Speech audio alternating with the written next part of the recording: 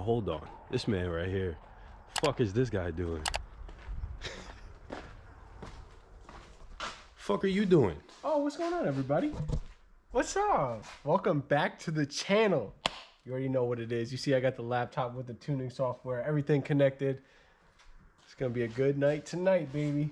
Getting it all set up. So let's do a major super update for these guys. Big fucking facts. Let's get out and show them the engine bay, the work that we've done so far. It's my baby. All right, everybody. It's been a minute with the 2J not being on the channel. We've been working a lot behind the scenes on this car. As you can clearly see, it is literally, we have a couple things to do tonight, and it's going to start up for the first time tonight.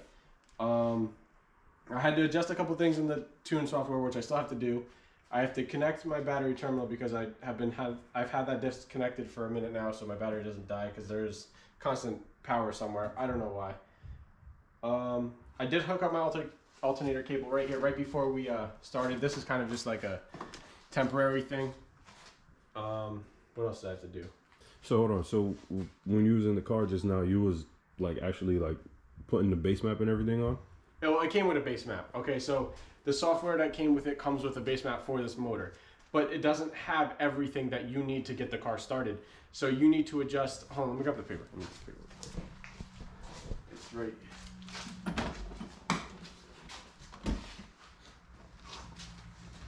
Right here. So let me get back in the light.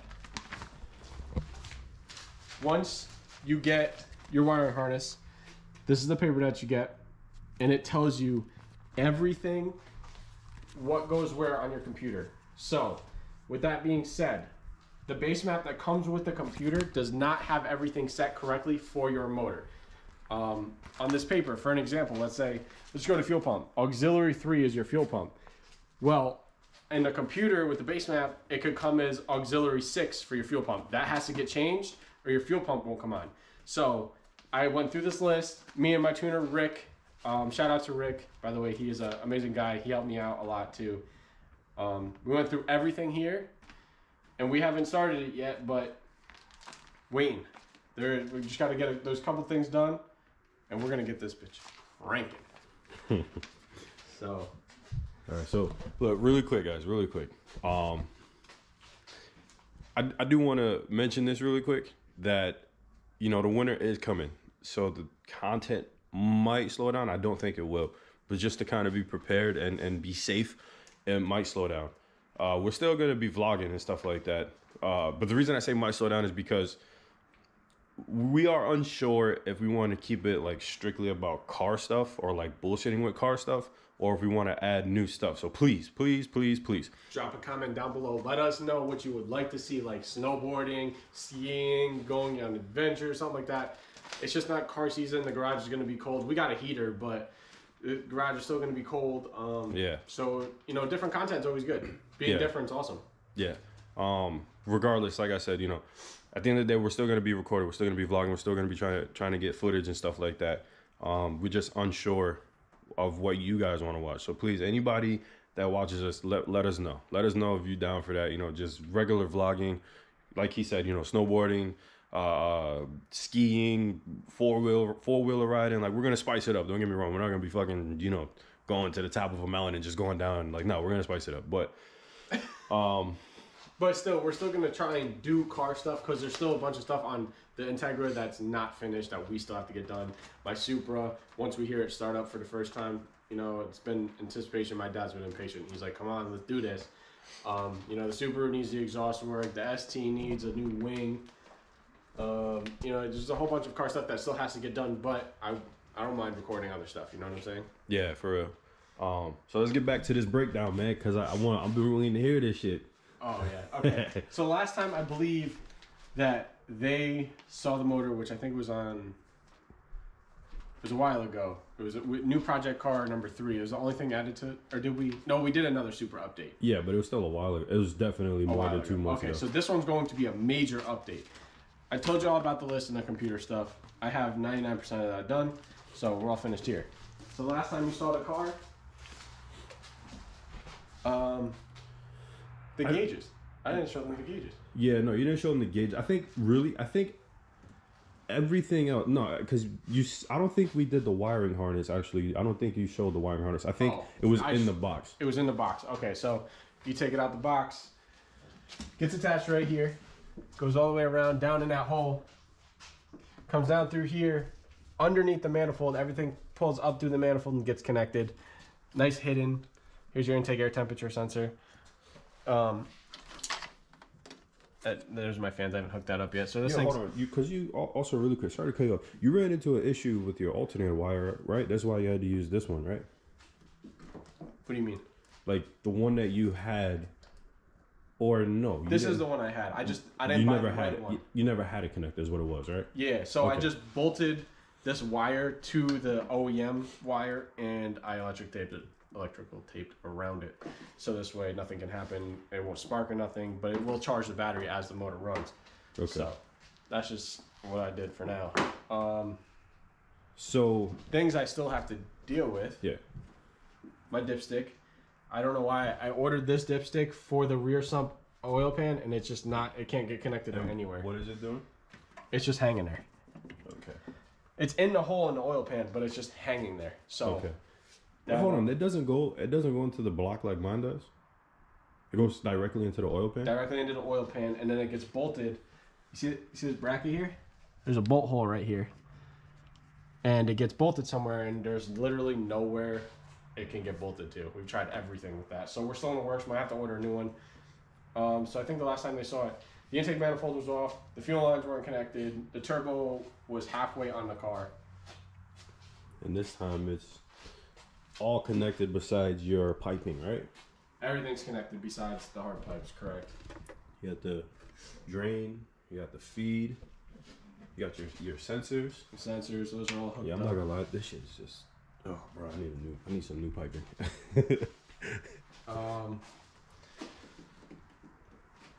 What else haven't they seen besides the gauges? We'll get to the inside of the car. I think that was it for the most part. And fluids, because fluids wasn't in there. Yes, but you can't really see that. I can show them what I used. Mm-hmm. Yeah, actually, I'll wait right here because it's in the dark. Yeah, so I'm like stupid excited to hear this shit. And to be anybody else that watches our videos, I'm pretty sure you guys are as well. It's been a lot longer than what has been posted on YouTube for us, but in general, like it's been a minute. But every time we work on this car off camera, we do just something small. It's been a while, but every night or every other night, we'll get something small done, so this way it adds up to like a day like this. But this is what I'm using for the transmission fluid. Came from Drift Motion, MT90 Redline synthetic oil. And then for the power steering fluid, I went to AutoZone and just grabbed some Valvoline Max Life. Hey, gets the job done. Hey, it gets the job done, and it's made for Toyotas, so I made sure that was a fact too. Yeah, and the beauty about older cars, they don't require all that stupid special shit. Literally, like I love oil. That's why I will never get rid of my Integra. As long as I'm alive, you'll see that with me until it gets passed on to my kids when they're ready for real power. I'm getting it first. When they're ready for real power. He's gonna say that. All right, so well, you know, I know that it hasn't started yet, but this is a question that I think people want to know. I'm listening. What was the biggest headache when it came to actually getting all of this in here? Because this doesn't belong in here. This belongs in a Mach 4. And if you do not read on Drift Motion's website, it specifically says what motor mounts you need. If you're going into an 86 through an 87 or an 88 through an 89 chassis, I bought the wrong motor mounts twice. That sucked.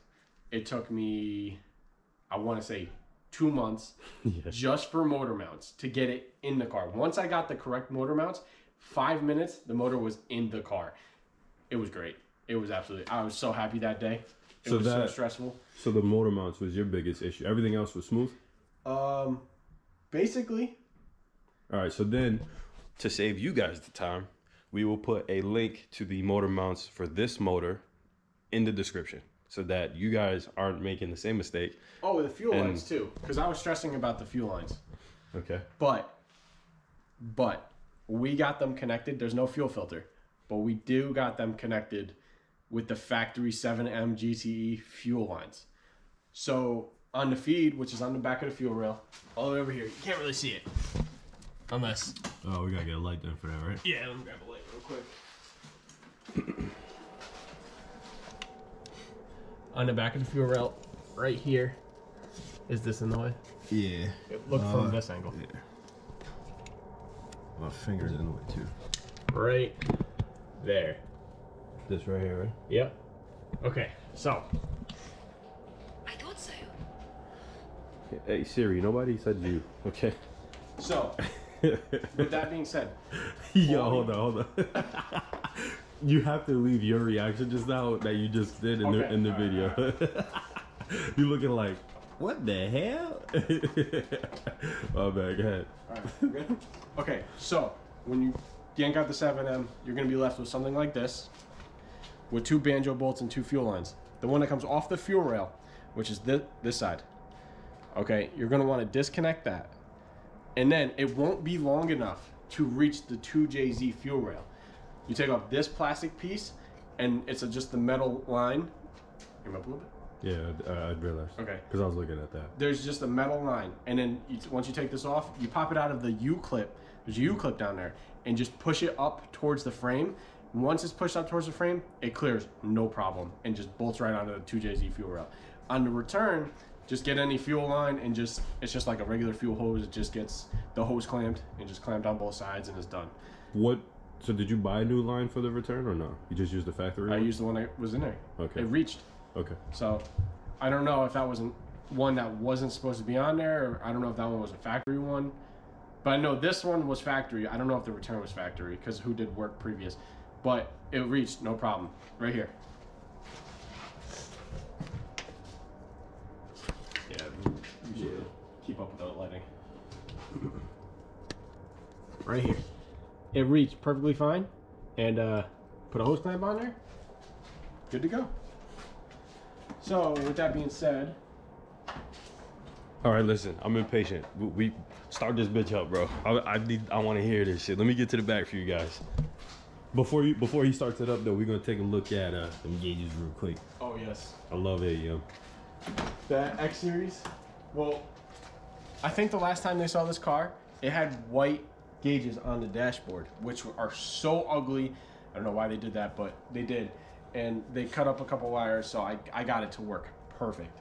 So, you're gonna check out my new gauges. Those things are sweet. I'm gonna change the LEDs from green, or the basic. You gotta appreciate some good LEDs, man. Yeah. On an older car. These aren't LEDs. These are actually the factory light bulbs that came in at 1986 or 89. Okay, so you're gonna actually get. I'm gonna get white, I think, because they'll match those. Or like, you know, just a nice, a little bit brighter. I mean, I got the dimmer right here. Okay, yeah. So I was gonna say, if you have a dimmer, then like white is crisp, bro. 100%. It's clean. But if we're talking about the gauges that I wired up.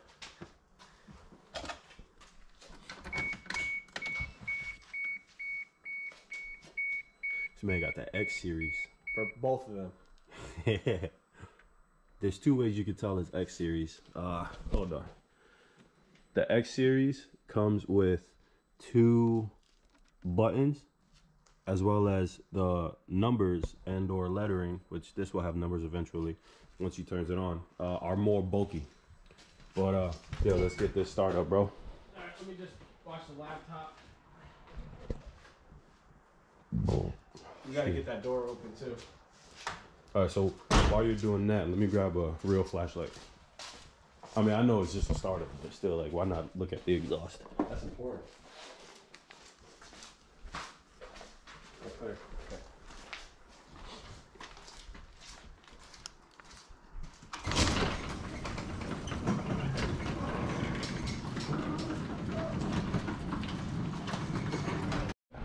Oh no. Who is this guy? It has to be Lloyd, bro. I think Lloyd would be the only one to pull up or some shit like that. I feel like it's Lloyd too. It's Lloyd. Is it Lloyd? It's Lloyd, Let's bro. see.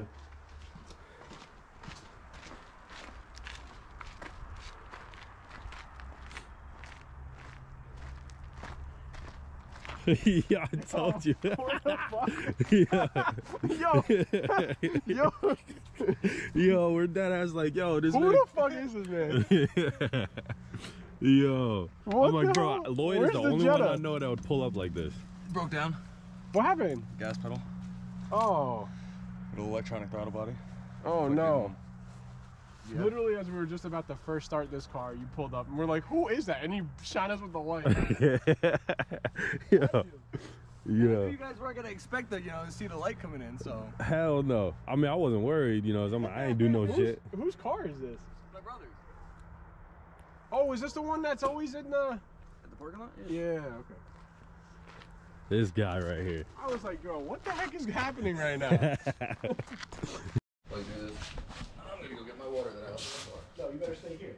I gotta get my water. Get your water. Hurry your ass back here. Right, my car right here now. Yeah, go ahead, sorry, bro.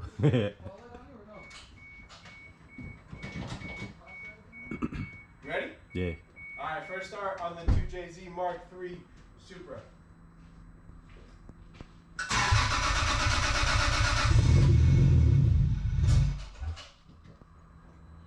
Almost. We got somewhere so far.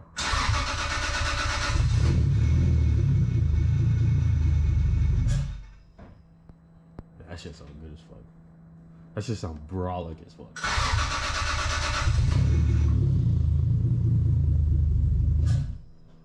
Yo, As soon as he tries to give me a guess. this man is gonna be, yo, As soon as I try and give it gas. bro. When people are behind you, they're gonna be like, God, nigga, this Hold shit. on. So what are you doing right now? The computer's saying we're not getting enough fuel because it's not tuned up for the fuel yet. And I don't know how to tune. I'm not going to adjust with any of those fuel. So we're just going to send max voltage to the fuel pump. Okay. Because you're not getting enough fuel. We're not getting enough fuel. All the fuel. Now we're going to get all the fuel. Yeah, we got a very long wire. Hold this. Thanks. You want me to stay back here with it? Yeah. This is how they got through caves in the 80s. Yeah, right. They just put this wire down, and then that's how they got back. They just tied this from one person to another so that they didn't lose them. Wait, what? In the cave. Oh, yeah. I'm like, hold on. What the hell are you talking about? I forgot that we were talking about a cave. Yeah, I think, I know where you're going with that. No. So they can't run off. Can I get a light? Yeah, I got you, right? Black is ground, blue is power. Alright, now let me see if I got spark up here.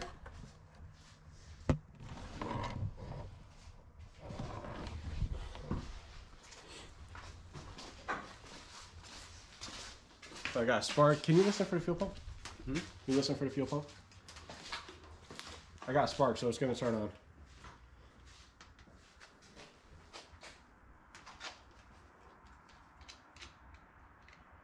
Nothing. Oh, you're good. Boy, I hear that. Listen. Yeah. Alright, let's get it started. Quick. Or you fucking flood it. Yeah, I'm working on it.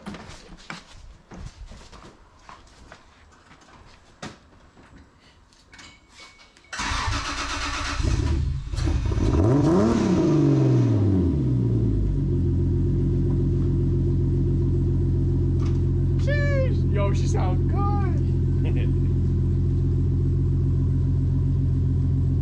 Sheesh!